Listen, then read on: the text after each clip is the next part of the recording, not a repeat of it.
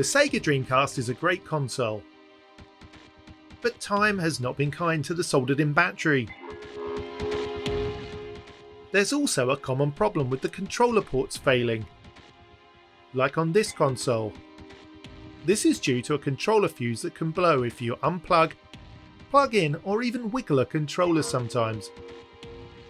We're going to fix these problems right now. Mark fixes stuff. Let's open the console up. I've covered disassembly many times before, so we'll speed this up.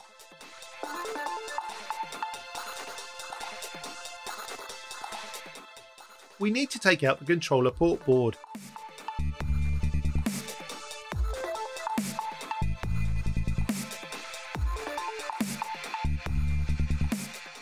Pull out the flat cable. It's best to do this from the board side so it's not in the way when we're soldering.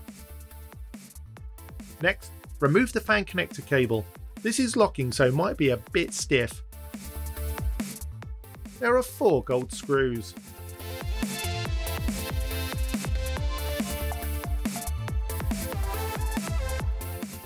Now the board will come free. And the rest of the Dreamcast can be put safely to one side.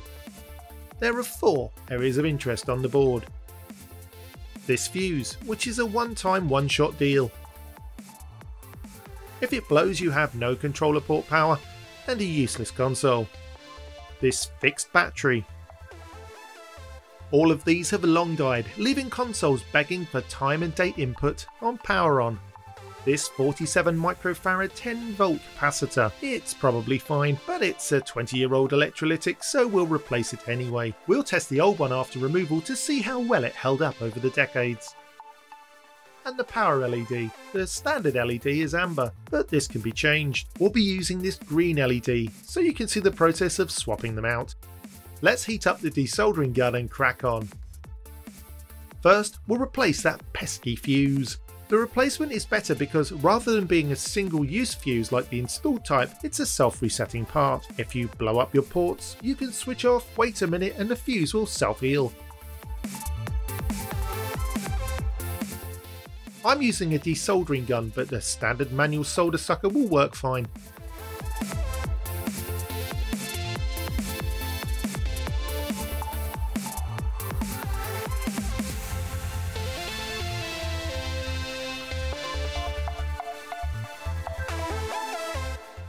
Looking at the removed fuse, we can see that in actual fact it's a fusible resistor. We'll replace it with this 72 volt 400 mA polyswitch resettable fuse. It's simply a matter of swapping the components.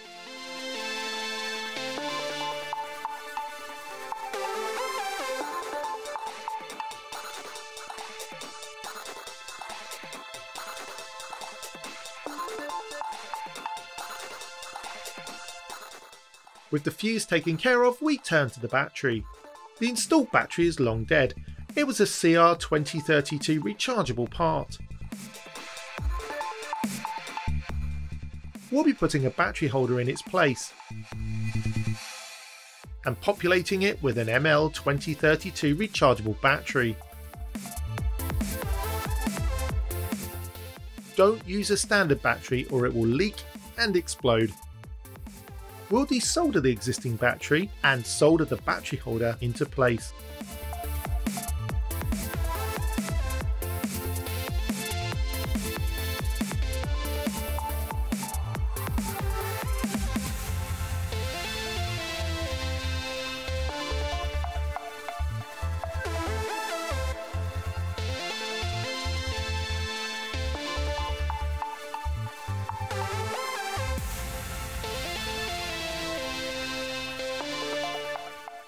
We'll not install the battery until we're putting the board back. The capacitor is next.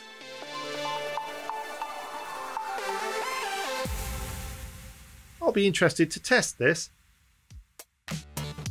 This tester makes noises. A flat tone is no good and a cheery ping is within spec. A double ping is good health. We have a single pin. Let's test the replacement. We have a double ping. Let's put the new replacement in now. Capacitors need to be installed the right way around. The board shows a positive and negative marking. The filled white side is for the negative leg, the shorter cathode. Be sure to observe the polarity on the capacitor.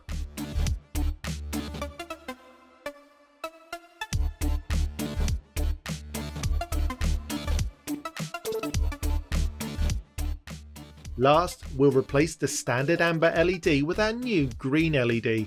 Like capacitors, LEDs have a polarity. The longer leg is the positive side of the LED, called the anode, and the shorter leg is the negative side, called the cathode. The cathode is also usually marked with a flat region on the LED case.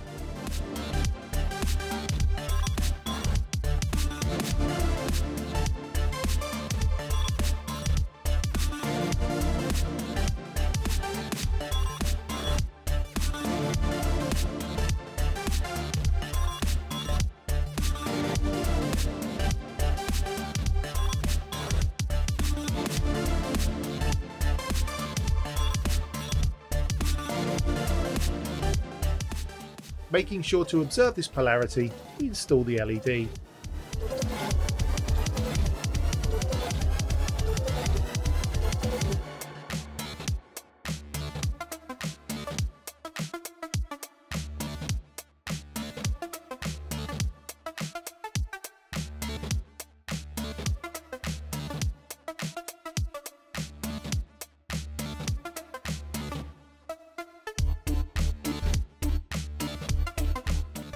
With our modifications done, we put the machine back together.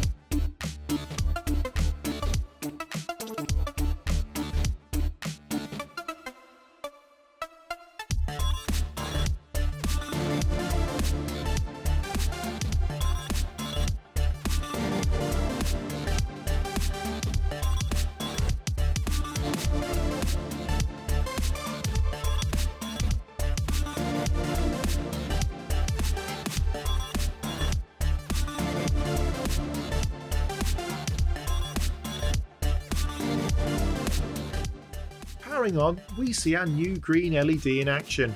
Of course, this is just for fun and can be any colour or simply left original. The Dreamcast naturally boots into the date and time settings screen. Happily, our controller is now working. So we set today's date. Bear in mind that the ML2032 battery is rechargeable and will need a good hour or so of the console being powered on to become charged. If you reboot straight away, you'll be prompted for the time and date again. And we are finished. Well, after all our hard work, I think it's time to relax and play some games.